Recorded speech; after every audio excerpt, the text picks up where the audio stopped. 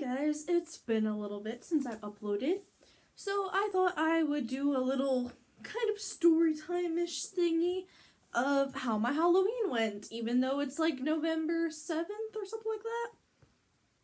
We're still gonna go with it. So, a little while before Halloween, I went and stayed the weekend with Peanut Miley. She's been on my channel, she's my best friend.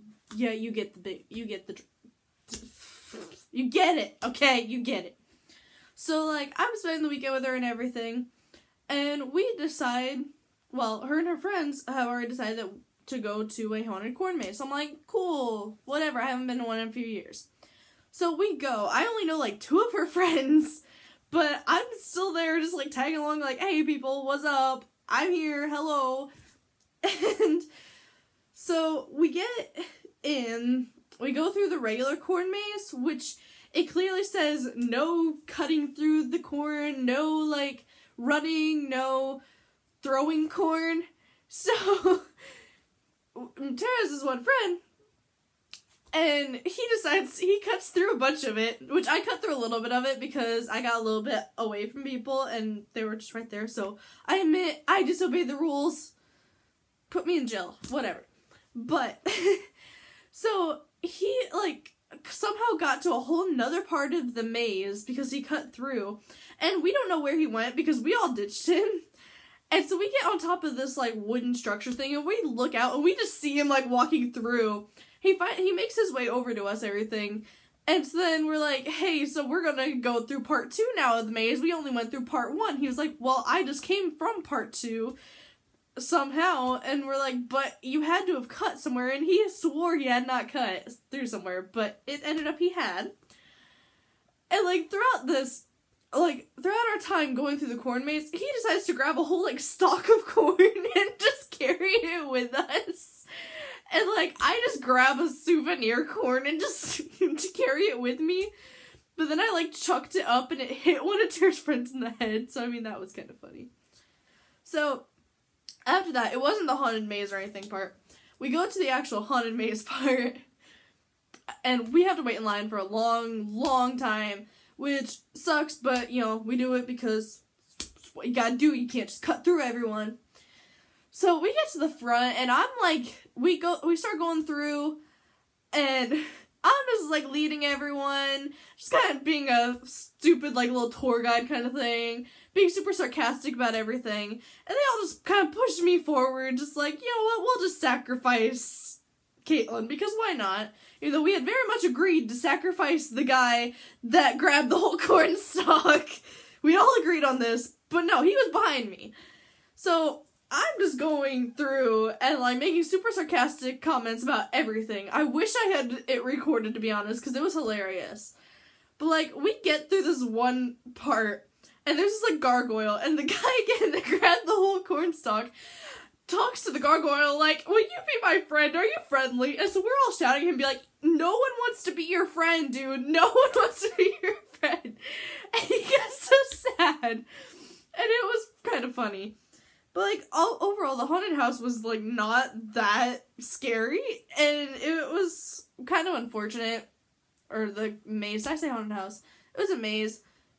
It was not that scary, but there was one part that Tara got absolutely terrified, and she, like, gripped onto me for dear life, and I found that hilarious, because typically she, like, doesn't get that way, but she did, and it was funny. And then they had these, like, strobe lights, and, like, first you, like, go through this little thing, you walk on this little path, and it's got a thing, like, turning around you, making it feel like you are dizzy as fuck after you get out. And then they have strobe lights straight afterward, and I was dying. I ran right into a fence. I hurt my knee, which that's not that big of a thing, because I hurt myself all the time. Which I'll talk about more once we get through a part of this video. So, like, we do that, it's cool, whatever. We go to, like, they have some cornhole and stuff outside of the corn maze, so we just are doing that and chilling and everything. And all of a sudden, Tara and I are just kind of sitting there on our phones or whatever, because everyone else is playing and we're, like, chilling. And Tara starts telling Cornstalk guy about this iguana that she saw. And these people behind us are just like, whoa, an iguana? And we're like, what? And Tara's like, I wasn't talking to you. And he was like, oh, my bad. It was the funniest thing ever. Like, I don't know. I mean, it wasn't even that funny, but we just thought it was the funniest thing at the time. And so we were, like, just having a blast. It was a good time. And then afterwards we went to McDonald's, and that was, God, a mess. It was a lot of fun, though, I will admit. And then, so that was before Halloween, even. So, this also, next part, was still before Halloween, because it was a few days before Halloween, because my trick-or-treat in my town is not on Halloween, it's a couple days before. So, I go out to go trick-or-treating. I'm dressed up as, like, a gothic witch or whatever. I think I have a photo on my Instagram, which is at Caitlin Ella Brock. And, so I go to the Meadows, which is a nursing home, because my great-grandparents are there. And so I, like, go and walk through the whole Meadows and go trick-or-treating. And it is a big place. I didn't realize how big it was until I went and walked through it all. And holy shit, it is huge. So, and, there's this one old lady there that she used to be my neighbor. I used to go over to her house almost every day. I almost broke my foot actually in front of her house, which that'll be a story for a different time. But, so yeah, I go up and hug her because I'm like, yo, I haven't seen this lady in a while because she got taken to the nursing home because she, like, fell or something. And I've not seen her, and I grew up with her being my neighbor. And I give her a hug and everything. I'm like, hey, Elsie, and she doesn't recognize me. It hurt. It hurt a lot. But she did not recognize me at all. I tried to explain to her who I was. She did not understand. So I just kind of went on my merry way. And so after I go trick-or-treating through the whole thing, I go back to my great-grandparents' room, and I decide I want to go trick-or-treating in my actual neighborhood, too.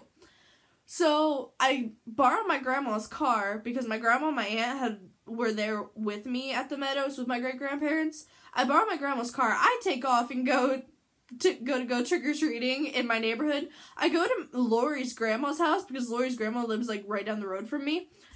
And, so Lori and I start to go trick-or-treating because I pretty much drag her along, even though she's not in costume or anything. Because she thinks she's too cool for trick-or-treat because she's 15 and she's gonna be 16 in December. And I'm like, girl, I am 16 years old. I have been 16 years old for about 2 months now. I'm still going trick-or-treating. I'm still probably gonna go trick-or-treating when I'm in my 20s. Even if I have kids, I'm just gonna make them go trick-or-treat for me so I don't have to do it and just steal their candy. Like, come on. Free candy, why not? So we go through and everything. I decided I want to go to my one friend's house to go trick-or-treating at her house because I'd seen her outside when I drove past to get to Lori's grandma's house. And so we start walking towards that way. We see my friends, like, as we're walking over there and everything, they run up, give me a hug, everything. And Alicia, who is the girl's house that we were trying to go trick-or-treating, she tells me to just go over to her house and take as much candy as we want because they had way too many. So, me being me, I go over there, I pretend like I'm going to take the whole big box. I don't have anything that even would be close to it, but it was a giant, like, crate kind of thing. And it was impressive, man. So, I pretend to do that. Her mom kind of laughed because her mom knows me. So, I ended up just taking a little bit, but it was funny. And so, we crossed the street and everything to go to a couple houses that were across the street, which we crossed right in front of this car. And it kind of pissed the people in the car off, but we're like, hey man, this is our road for the night, it's Halloween, bro. And so, because we did this little kid thinks it's okay for him to try and cross the street right then, and we're like, we are horrible influences, this kid is gonna get hit. Luckily his mom saw it, and made sure he didn't run out in front of the car, because the car would probably not have seen him. He was only like 4 or 5 maybe, so thank God that he didn't do that, because I would have felt really bad. And so, like, we walk along to this guy's, to these people's house. I don't know them, but Lori knows the lady's daughter, And so we go up to, like, trick-or-treat there and everything. And as we're walking up, there's this little teeny tiny rut that's only, like, that big. What do? I trip. I trip. I don't fall completely. Miraculously, I caught myself. And these people are probably, like, super big Catholic, because I live in a super, super Catholic neighborhood. So I'm starting to shout, oh, shit! But I saved myself. I'm like, oh, shut up, poopy! And, like, Lori's busting out laughing, which apparently when I fell, my phone, like, flew out of my pocket into their bushes, and I didn't even notice it, so I would have left their house had Lori not have been there and saw that my phone had fallen out of my pocket and grabbed it for me. Which I cracked my phone a little bit that night, but it's okay. It didn't crack the screen, it just cracked the back, so it's alright. And so then, pretty much, trick-or-treat was over by then, because trick-or-treat's only an hour long in my neighborhood, and it took us like half an hour just to walk to Alicia's house. So we go back to Lori's grandma's and everything, and I, tell them bye, that I gotta go back and get my grandma and aunt and everything. But first, I stop at the YMCA, which is having another trick-or-treat. And I go and trick-or-treat there. Even though I know it's a bunch of people dressed up in costumes from my old school. They know me. Most of them do not like me. And they probably think I'm the most childish person ever, because I went to the trick-or-treat that was for literally 5-year-olds. But do you think I give a shit? No. I got so much candy, man. I went trick-or-treating 3 times in one night. So, like, I went back, picked up my grandma and everything. We went back home. It was fun. I had a great Halloween this year. I don't know about the rest of y'all.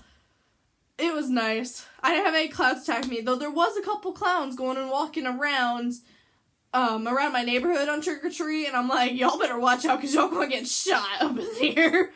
But everyone was cool, everyone was Gucci, and it turned out pretty well. Had a good time. So, yeah.